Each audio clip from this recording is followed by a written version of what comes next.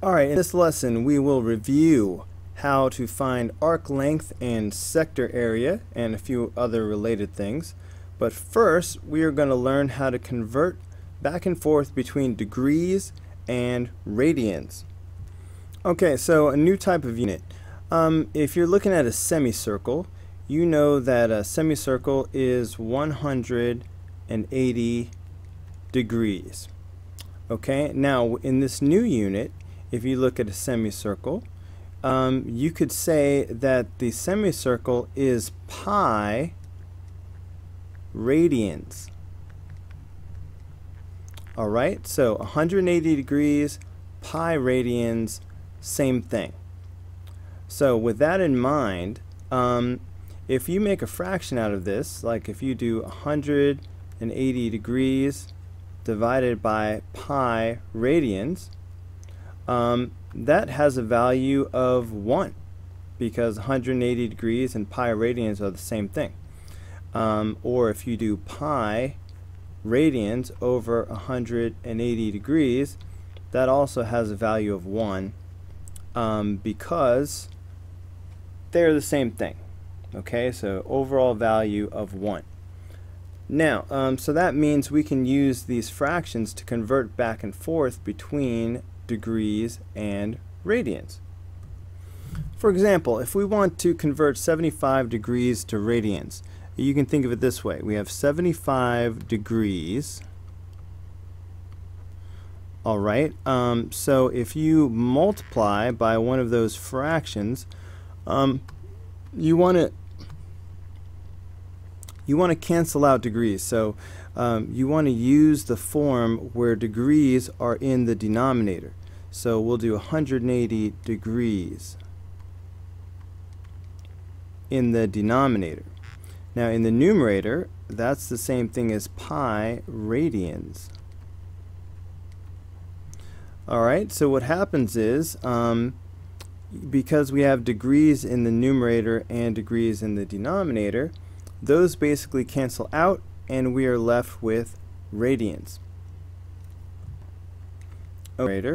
And we have pi in the numerator and we have 180 in the denominator. So we have 75 pi over 180 radians.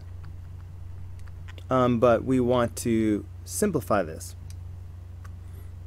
Okay, so we have 75 pi over 180. Okay, so that's 5 pi over 12 radians. And of course, if we wanted a decimal, we could toggle it and say approximately 1.31 radians. But for now, let's say 5 pi over 12. Okay, so we could say 5 pi over 12 radians. Now let's go ahead and put in both, or 1.31. Okay, so with that in mind, pause the video and try to do number 2 by yourself. Okay, let's assume that you did that. So again, let's see, let me just change colors here for a second. Alright, so what we have here is 150 degrees. Okay, and that's in the numerator. It's like 150 over 1.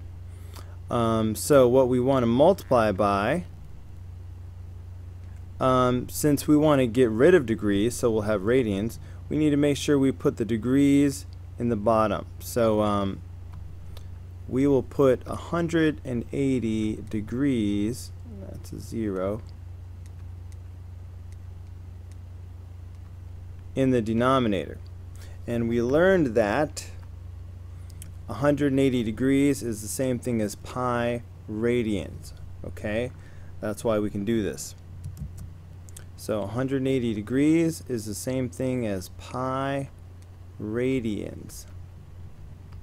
Alright, so multiplying by this unit ratio will not change anything, except it will change the units because degrees and degrees will cancel out.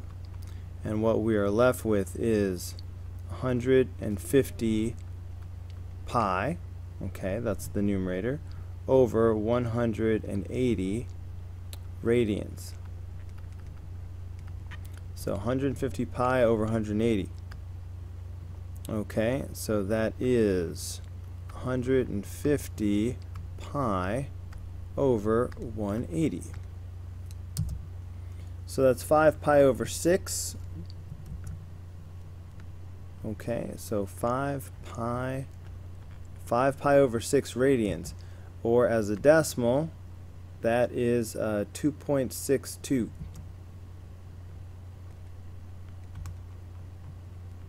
Approximately. Alright, so number 3 and 4 are working in the opposite direction.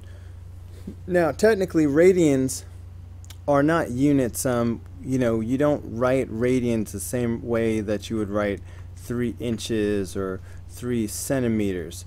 When it's radians, you just put 3. That's 3 radians. Okay, it's just that kind of a unit that doesn't have any units. It's just a number. So that's why when we have 3/5 pi, you don't see any symbol for radians. Alright, it's understood that this is radians. But so I'm going to write the word radians just so you can understand what I'm doing. But radians, you don't actually write the units when it's radians. It's understood. Okay, so what we have here is 3 pi over 5 radians.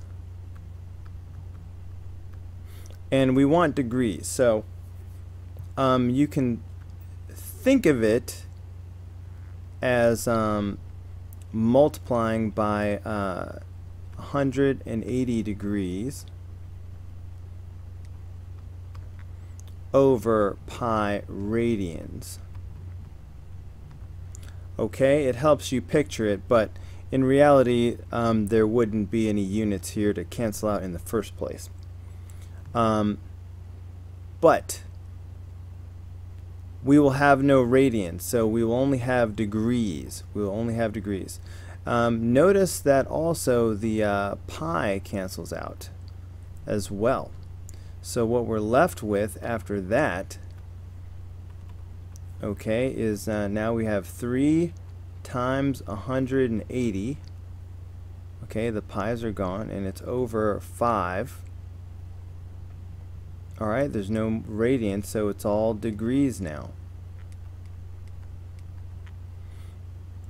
Alright, so, you know, we have radians, so you put radians in the denominator. That way you will be left with degrees in the numerator. So it's just a matter of simplifying this. So 3 times 180 over 5.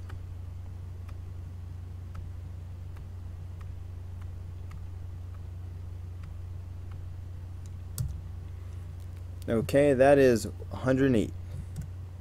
So that is 108 degrees.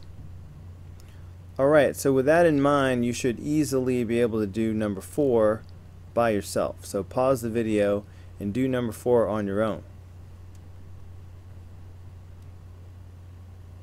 Okay, so hopefully you did that.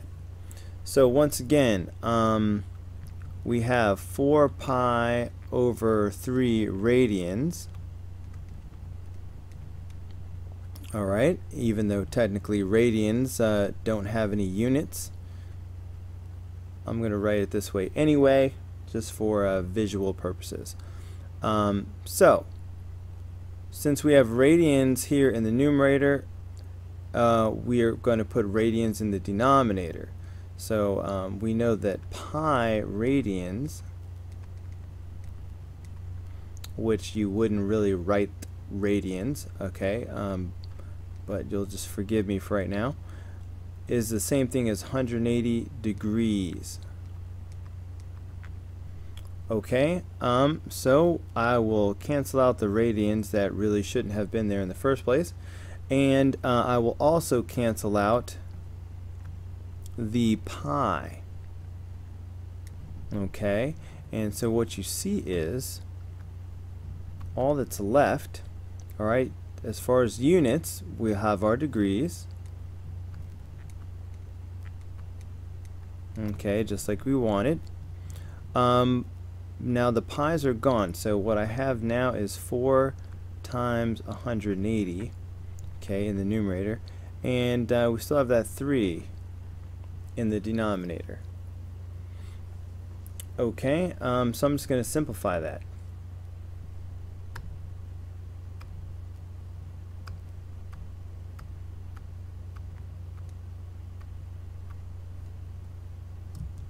Okay, and that is 240. So that is 240 degrees. Okay, for number 4, we're supposed to find the circumference, and we know pi times the radius. So that is 2 pi times 10. So of course that is 20 pi inches. So that is the circumference, unless we want a decimal. Alright, we could do 20 pi and toggle it. So that's 62.83.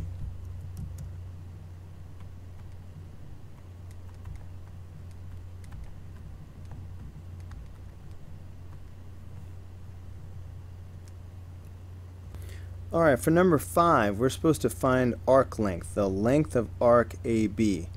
Okay, now anytime you're dealing with a portion of a circle, whether it's arc length or whether it's sector area, like a pizza slice, you should start thinking part over whole equals part over whole, because that's how we do it. Okay, part over whole will always equal part over whole.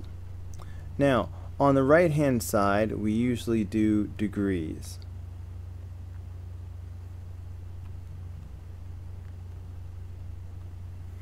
Okay, on this side, we do whatever the partial thing is that we're looking for. In this case, we're going to do length. But if we were looking for sector area, we would do area over here. But anyway, the degrees are easy, so let's go ahead and get that out of the way. Maybe I'll just stick with pink for now. So part over whole, so degrees. So partial degrees are 20, and the degrees of the whole circle, of course, are 360. Now on the left hand side, part over whole length, where the partial length, that's the arc length, that's what we're looking for, so we'll just call that x. Now the whole length is the circumference, so I'm going to calculate that off to the side. Alright, we know that the circumference is 2 pi times the radius, so that's 2 pi times 8, so that is 16 pi. Okay, so when we talk about part over whole, the whole length is the circumference, so that's why I put 16 pi right there. So now it's just a matter of cross multiplying and such. Okay, 20 over 360, I like to reduce these. So 20 over 360, that's 1/18. Okay, so what I have is x over 16 pi is equal to 1/18. So when I cross multiply, I get 18x, okay, along that diagonal, is equal to 16 pi. Alright, dividing both sides by 18 is going to really give me the answer that I'm looking for here. X is equal to, alright, so 16 pi over 18. Now watch how I type this in. Go into fraction mode immediately. 16 pi over 18. Okay, get in the habit of typing in your fractions this way instead of horizontally. Sometimes it makes a difference. Okay, so that's 8 pi over 9.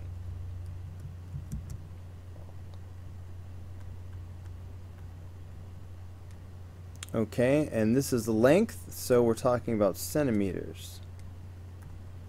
Alright, so that is the arc length. Let's go ahead and write it as a decimal as well. So let's just toggle it. So 2.79 centimeters. Okay, would be the length of that arc. So that is how you do number 5. And that is 5 out of 10 problems on this lesson. So this seems like a good place to stop the video. Alright, so we'll call this part 1. Stay tuned for part 2, the rest of this lesson.